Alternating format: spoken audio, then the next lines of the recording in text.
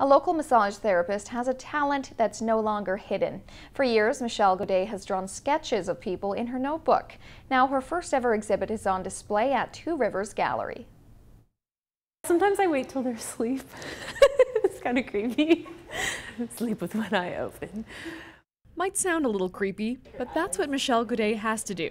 She says people usually have a tough time staying still long enough for her to sketch. Yeah, I have a lot of drawings of boyfriends and friends, but yeah, it's definitely a fleeting moment that you can catch them. Gaudet's specialty is life drawings. She uses colored pencils to capture the features that stand out most to her.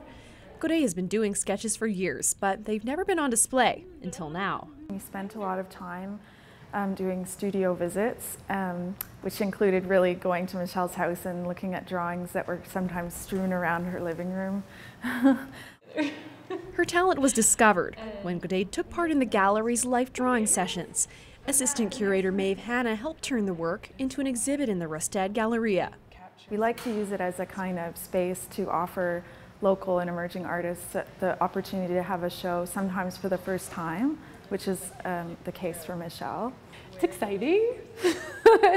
Very exciting. It's kind of interesting because sometimes I'm like, it's on a wall. Not only is the public enjoying the show, Gaudet says other closet artists have started reaching out.